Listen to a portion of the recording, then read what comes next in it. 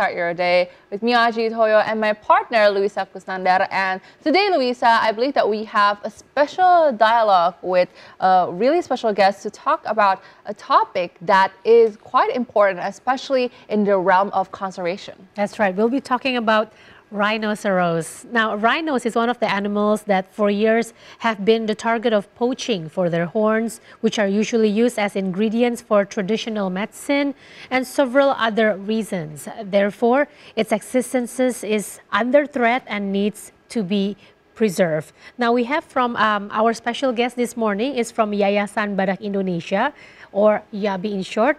Bapak Muhammad Agil, thank you. Welcome to Starting Point, and we'll be talking a lot about more insight on the issue of rhinos conservatory. Now, Pak Agil, first of all, can you please explain to us the background for the establishment of Yayasan Badak Indonesia, or YABI in short? Okay, actually, Yayasan Badak Indonesia, so-called Indonesian Rhino Foundations, it was established in 2006. Actually, it is a merge of two non-profit organizations previously, which is the first one is Yayasan Mitra Rhino, and then the second one is Yayasan Suaka Rhino Sumatera, and then they have different efforts. So the first one, Yayasan Mitra Rhino, working on the protections of the area, and then the second one, so mainly working in the field, in the in situ conservation, and the Yayasan Suaka Rhino Sumatera to manage and then to organize the rhino sanctuary in Lampung.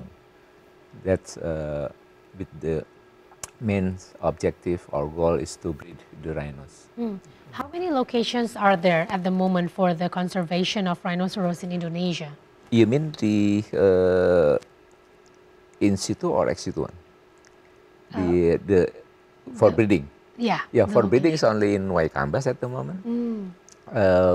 That's all we have now. Actually, 2 days ago, we have new babies, the rhinos. Congratulations. And then last month also we have another one. So this year we have 2 babies and totally now is about 10 rhinos in the sanctuary in Waikambas. But also we established a few years ago, the second one is in Kalimantan, in Kutai Barat district, East Kalimantan province. And that's due to that we found some Sumatran rhino in Kalimantan. That is surprisingly because many people expected the Sumatran rhino in Kalimantan already extinct many years ago. But fortunate that we found the rhinos like 2000s, early 2016. 2016. And have you been involved with YABI since its inception in 2006, Pak Agil? Yeah, actually, I am the one of the board members since the beginning, since the development of the establishment of the Yayasan Badak YABI, Yayasan Badak Indonesia, since 2006. Since you've been with YABI since the very beginning, can you please explain to us how is the condition at the moment? What are the threats to preserving the rhinoceros in Indonesia? I believe that the biggest threat for the rhinos, not only in Indonesia, I mean for in the world, especially with the Indian rhino and also African rhino, is the poaching, so illegal huntings. As you already mentioned at the beginning in the introduction, that many requests from the traditional Chinese medicine to use the horn of the rhinos, and then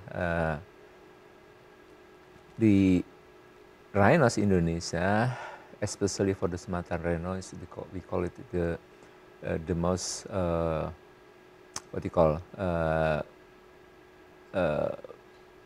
the most old one from the evolutions of the rhinos. So then a lot of requests. I mean, from the economic value is very high values of the price of the horns. In particular, just for Indonesia.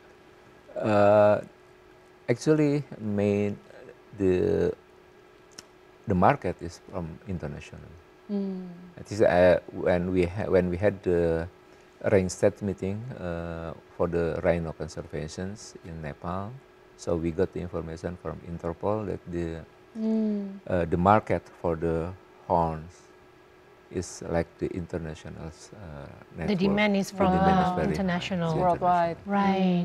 And it's so sad. I mean, like, isn't it, by now people should be very aware about this, that the rhinoceros are in the brink of extinction, but yet they still do it anyway.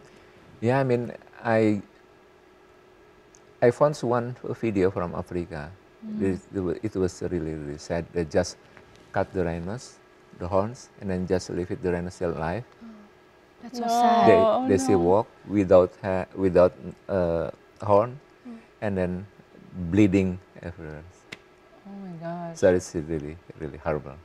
Why the horn of the rhinos, Pak Agil? Is there This is an interesting question because, I mean, in fact, I mean, from the chemical point of view, it is nothing because the horn is like nail, like a hair. The content. This is a fact, yeah? That actually it's just, there's nothing. But, it's nothing. But from the traditional belief point of view, they believe that this can cure something. I see. So this is really, really special properties. Yeah. Agil, can you please explain to us what are the challenges of conserving rhinoceros at the moment? Like, by nature, how often do they breed? Is it difficult for them to breed? Yeah. I mean, from our, I did my research since 1993 for the reproductive biology of the rhinos, and then together with our friend from Malaysia, from America, to breed Sumatran rhino, especially Sumatran rhino, because we don't have any single Javan rhino already in the captivity. For the Sumatran rhino, breeding program is really, really challenging, because the Sumatran rhino, we call it the absolute solitary. So absolute solitary, we never found Sumatran rhino in the field, in the wild, together, male and female together, only in the time for breeding. They will meet only during the breeding, not out of that. So then it's really difficult to breed to the rhinos. I mean, luckily that we can produce 5 babies now in the Sumatran Rhino Sanctuary in Waikambas. I'm really appreciate to all the veterinarians there who work there. 5 babies within how long, Pak? Since the first one is produced, I think 2007. 2000? 2007. Wow. So we start to breed the rhinos in Waikambas 1998. And then since then, although we had some breeding, some mating, but we never produced any babies. I see. Really fortunate then, by beginning 2000s, we received 1 male from United States. They send it back to Waikambas. And then start from that, we can breed successfully and then produce babies. So you can imagine from 1998 until 2007, it's long time to go until we produce baby. Wow. That's such a struggle. Yeah, and also such a big challenge. It's not easy, because if we put them together to breed, not in the right time, they will fight. Oh. It won't end well. That's something. So tricky. Yeah, this is tricky, and so that's why I mentioned that in the beginning. We have to put them in the right time. And then the good things that we have the veterinarian in Waikambas, they have the capacity and they capable to monitor when to find out to pinpoint the time when they have to put them together without any dangers to the animal. Wow. Wow, it's a fine line between love and hate. I heard It has to be that right time and right moment. Exactly, perfect because time. it's really good. If they don't fight, then they behave like a friend, and they will not mate. Oh, So wow. don't friend zone each other. So it's really Wow. important to find the right time. Yeah. So that I'm really appreciate, and I really put my appreciation to this our vet in the field in Waikambas. Because I did it since 1998, try to find using the ultrasounds until 2007, almost every month I went there. But since then, we have a good team veterinarian in Waikambas, then I don't need to go there anymore. That's good. That's Just good. a few, Yeah. I think, in case of for instance, like when we wait for the parturations, so then all the vet should go there and then wait for the parturation, and then we help each other try to get the good That's good. results. So we hope that the current rhinoceros that you have right now will stay healthy Yeah. and not get sick Yeah. at all, because it's just so hard to really breed this rhinoceros in the Yeah. first place. Yeah. Pak Agil, can you please explain to us what are the past notable projects that YABI has done Okay. so far? I think the first program is breeding, because this is the main since the beginning, according to the international consensus, that we have to start to breed the Sumatran rhino in the sanctuary. Otherwise, because of the declining of the populations. So when I started my study, the population is still 400. 400 across 400 Indonesia? No, no, In all the over world? the All over the world. But Oh. that's only in Malaysia and Indonesia, because the other populations, the subspecies Lasioti in Vietnam and Thailand and Myanmar already extinct. So the rest only in Malaysia and Indonesia is about 400 at that time. And nowadays, I mean, at the 1990, previously, I think around beginning of 80, it is still for 800, and 1994 is about 400. So it's 50% declining. Yeah. And then nowadays, only 80. Wow. So that's why, 80. So that's why, in 1996, the international community decided to set up the sanctuary, and then to bring all the rhinos from the zoo back to the sanctuary, because we have the program for having the rhinos in the zoo, 80 from 90, but unfortunately all the rhinos died in the zoo. Why? What was the cause, Pak? Because this is interesting, because finally we knew that the rhinos cannot move from Indonesia and Malaysia, because they need really specific browse. Habitat? No, for feeding. Oh, for feeding. Yeah, Okay. they are absolute browser. I see. They only eat leaves. Yeah, and then according to our research, that the content of the leaves is specific, and we cannot find Only in anywhere. Malaysia Only and in Indonesia. Indonesia and Malaysia, I see. and Asian country. Yeah. So at the moment, there's only 80 rhinoceros in Indonesia and Malaysia. No, Malaysia extinct. Okay, just by- Indonesia. Yeah, only Indonesia. Wow. By 2019. Malaysia declared that the rhinos in Malaysia extinct. So now only in Indonesia.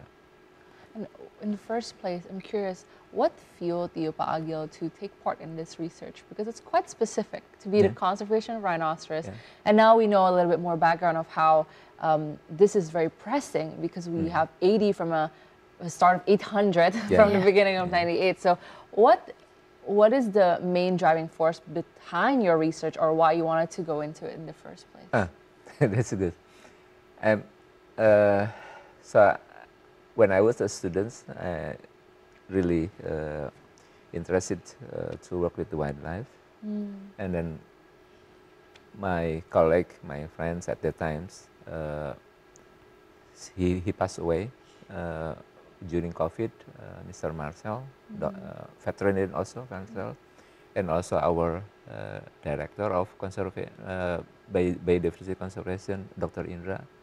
So they did study on the Sumatran rhinos when Ragunan still have the rhinos there.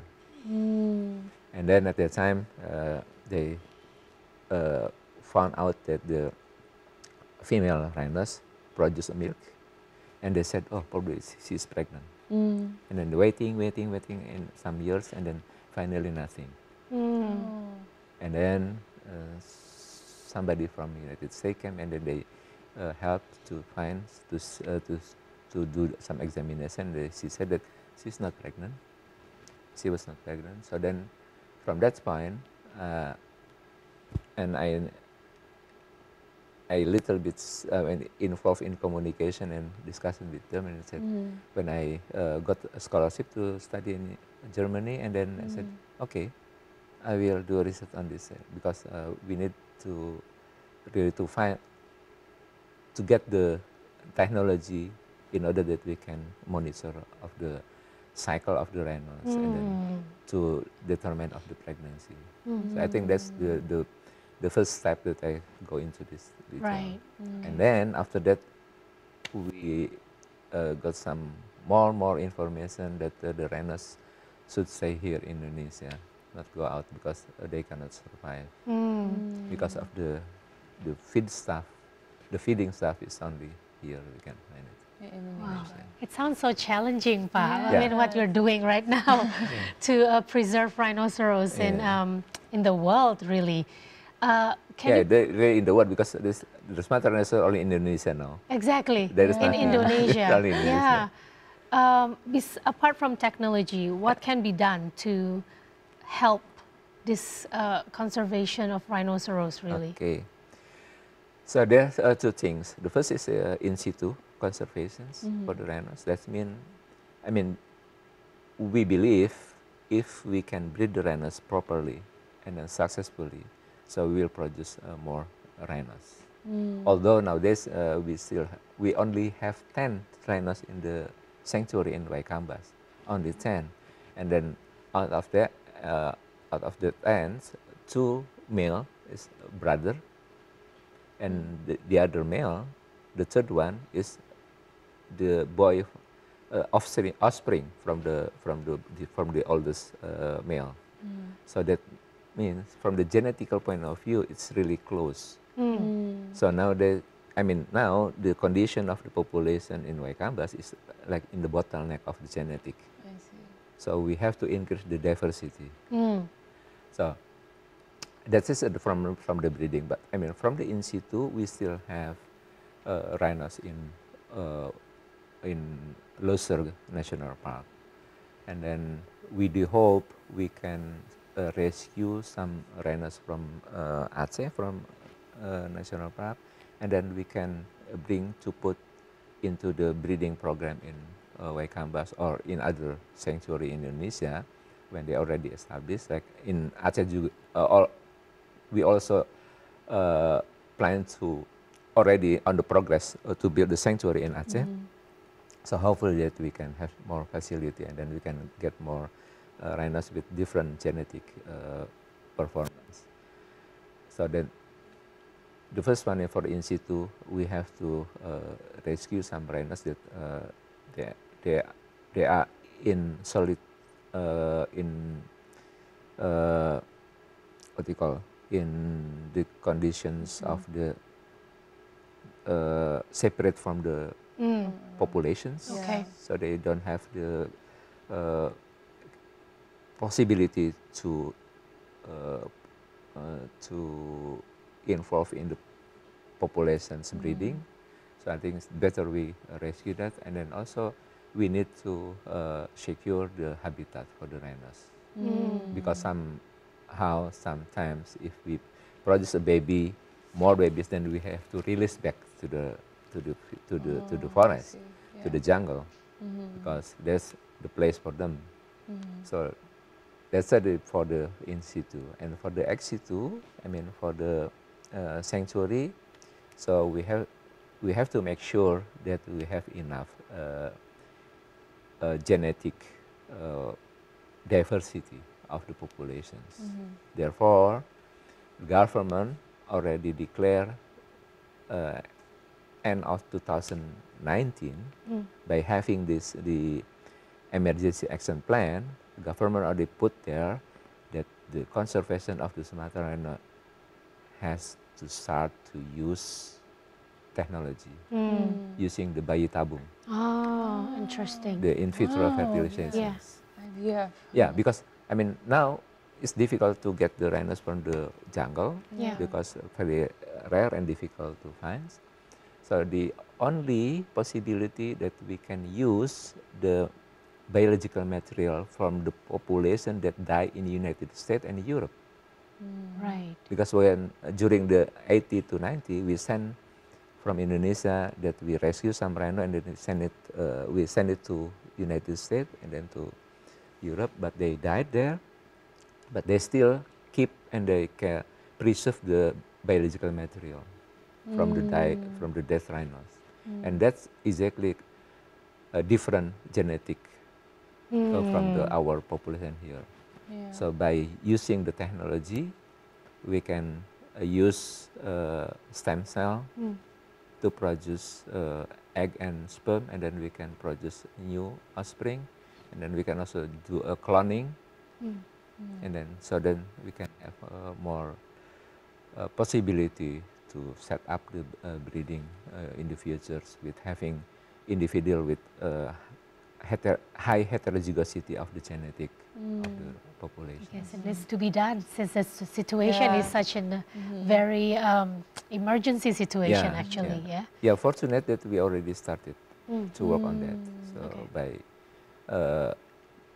in this program we collaborate with the international team that you may heard that there is a program to rescue the northern white rhino, African northern white rhino, that are they only 2 left in the world, and they now already produce 29 embryos, and they will start to put in the surrogate mother to produce new baby.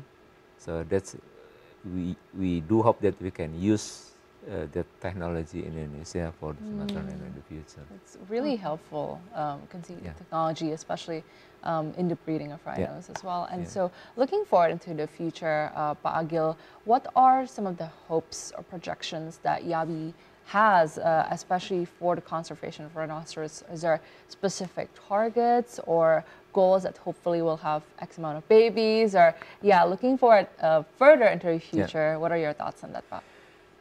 Yeah, I mean, lucky that government really support us.